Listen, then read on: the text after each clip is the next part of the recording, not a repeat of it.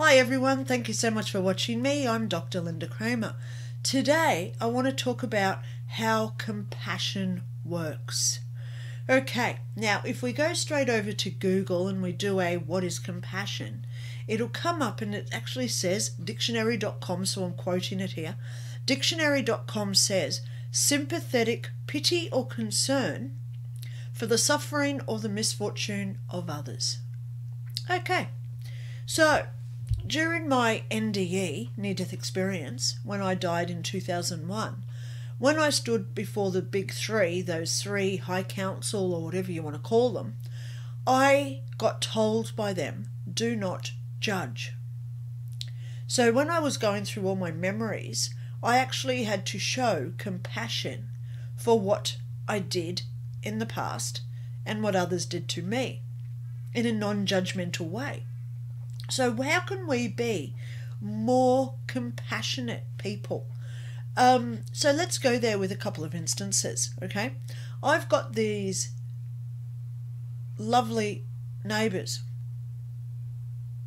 They fight all day, they scream, the police are always there, there's ambulances always there because they physically bash each other up all the time.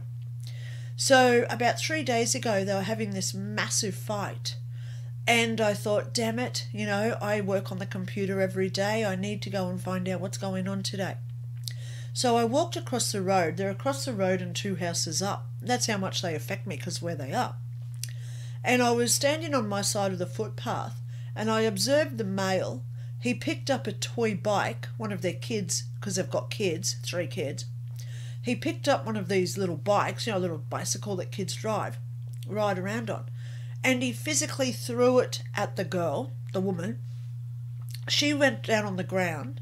He came over and started kicking her in the belly while she was on the ground. So I yelled out, hey, to let them know there's a witness.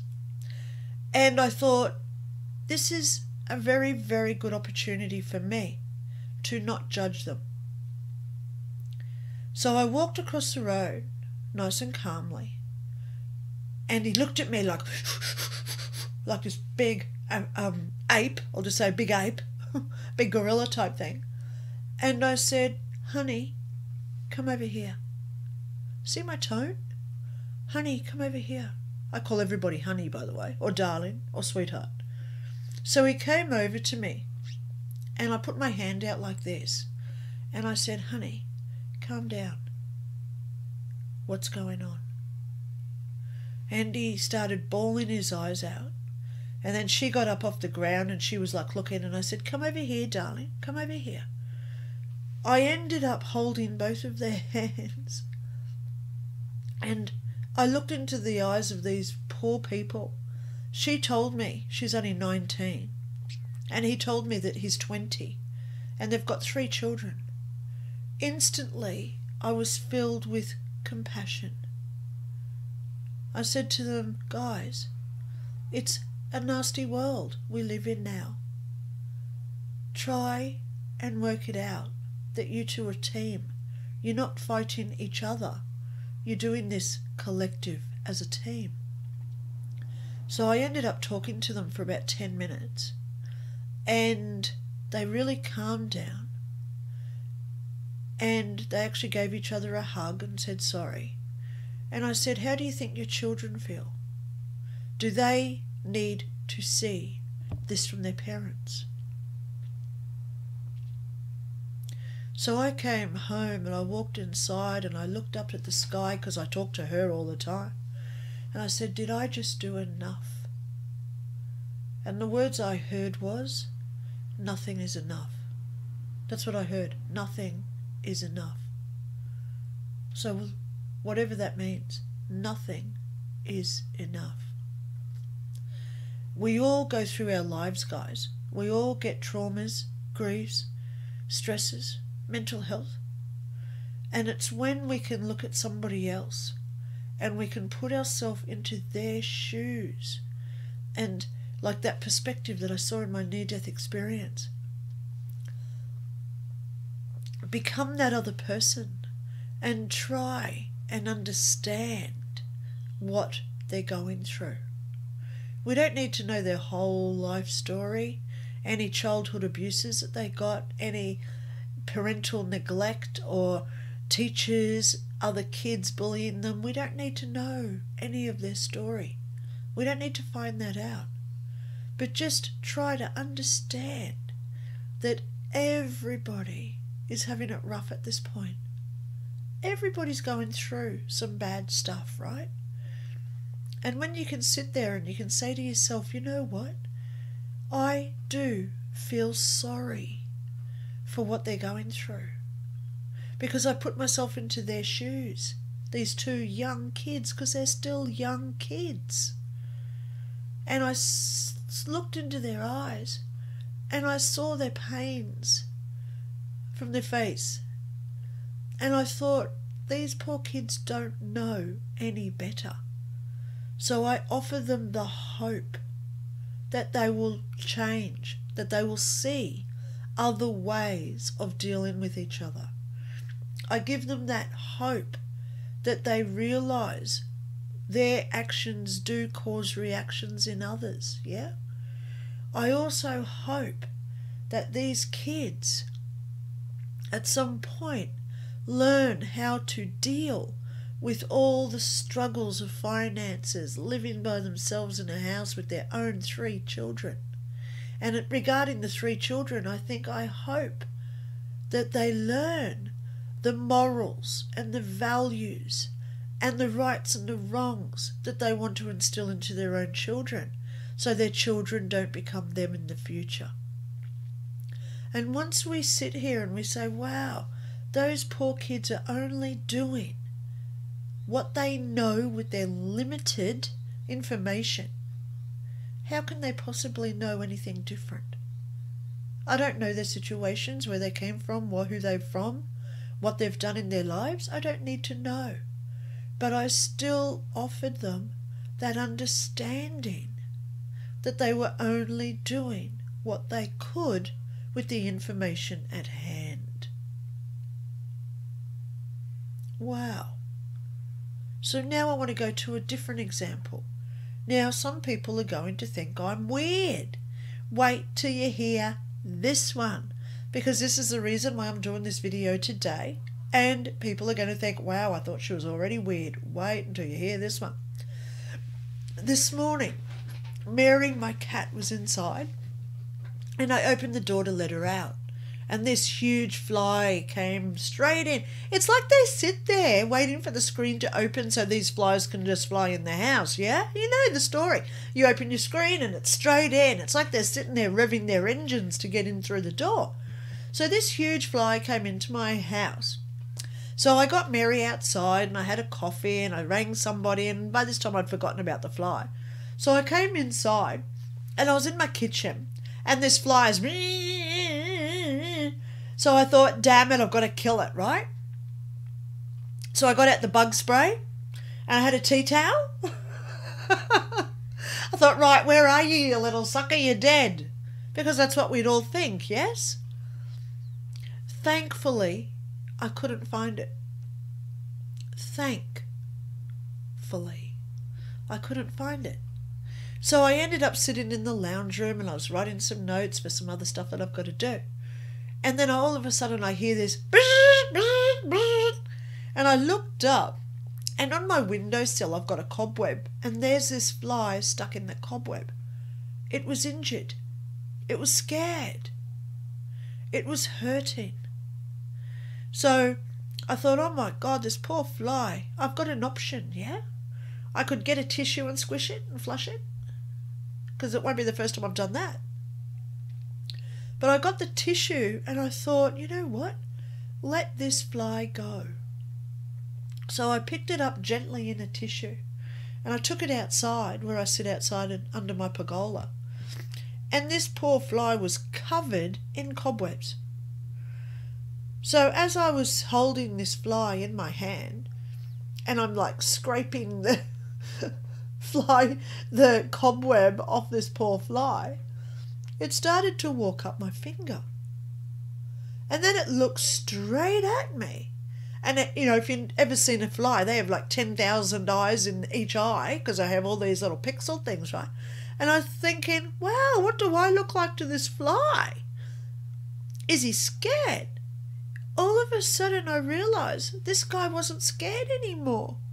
He was thankful that I helped him. So this little fly, well, it wasn't a little fly, it was quite a big one. He's sitting on my finger and he just won't go. He's walking up and down my hand, he's walking all around, he's in my, as he's walking around my fingers, I'm moving my fingers around, so let him walk on my wrist. So I thought, my God, I'm going to get a photo of this fly because I want to do a video and show you. So here is the fly on my hand. Crazy, hey? There he is. He's walking all over my hand. There he is again. And there he is again. He was sitting on the tip of my finger. And there he is again. This little fly. And look, then he sat on my nails because I've got my red nail polish on. Look, he's sitting on the edge of my finger. Look, he sat there for the longest time for me to take photos. And I thought, my God, this guy is so cute. Now, I've just scrolled through another 3 photos.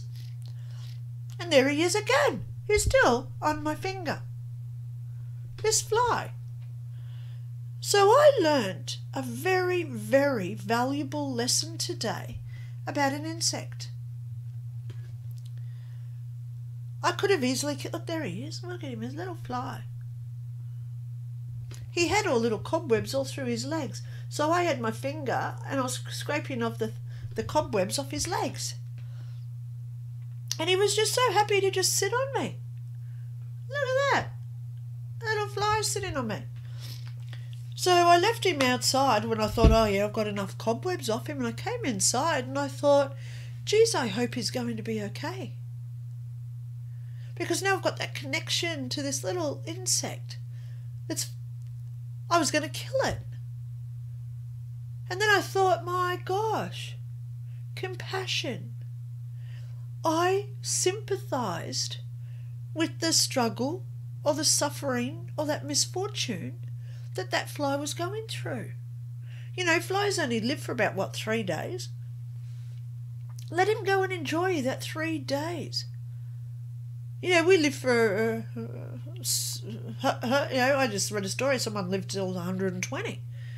These poor little insects only get 3 days. So I do try to strive to walk the talk that I talk about, guys.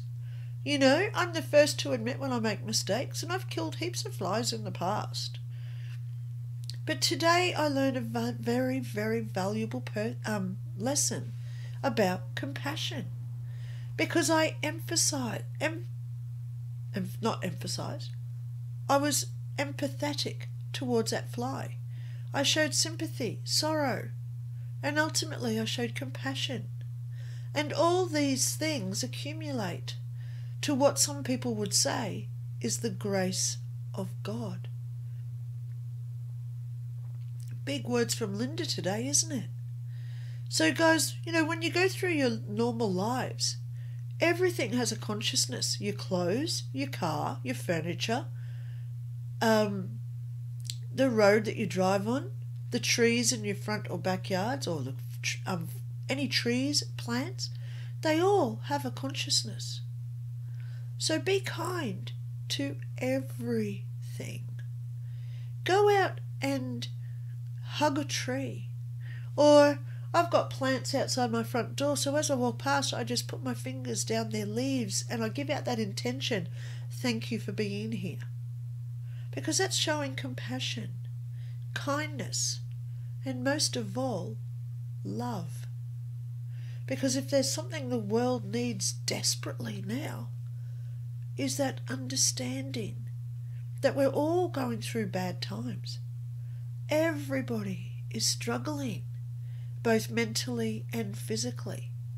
We're confused, we're frustrated, which leads to anger and domestic violence and suicide. So guys, take a step back. Breathe in really slowly. pause and say, what can I do, even facing these adversities? What can I do to be compassionate? It doesn't mean that you have to ring a long-lost friend and say, oh my God, I'm really sorry if I ever abused you. We don't have to go to that extreme. But today I did something whereby my heart was pulsing out of my chest.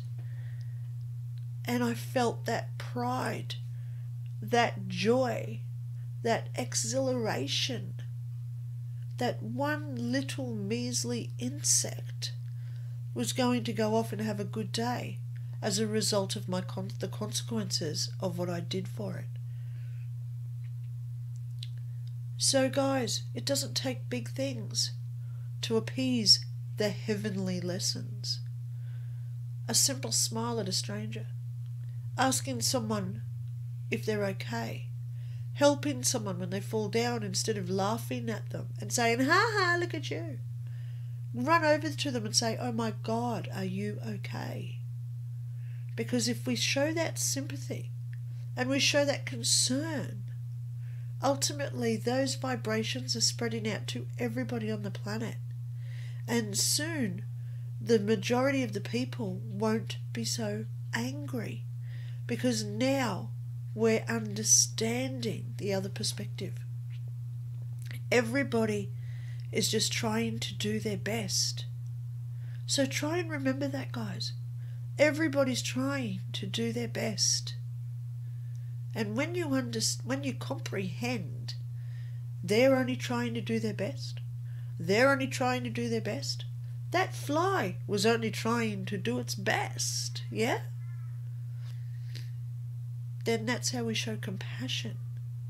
That's how we strive to be angelic. And ultimately, it aligns our soul back in to where we're from. So I hope that you've liked today's video, guys, about compassion. Go out and be compassionate. Google what is compassion and ask yourself, do I do this often enough? Do I want to be the person who does this more? And I hope the answer is yes. Talk to you next time, guys. Have a good morning, good evening, or good night wherever you are. Thanks for watching. Bye.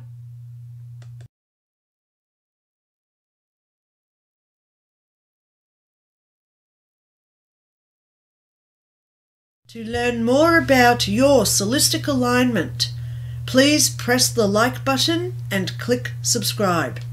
To purchase any of Dr. Lynda Kramer's books or services, please visit www.lindaray.info.